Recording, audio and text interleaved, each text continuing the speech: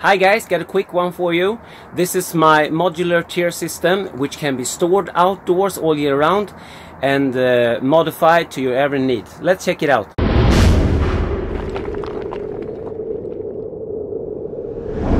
As I said, this is one of those easy builds, and you can also use these for when going off and recycling some bottles or whatever. But the main thing in here is that you can adjust these to your every need, and it's quite sturdy.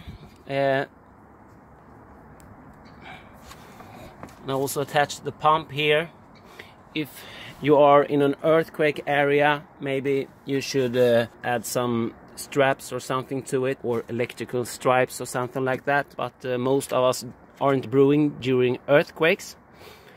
But if you have kids or maybe something like that around, maybe you should add some strap like that one. So the pump sits there. We're mashing right now.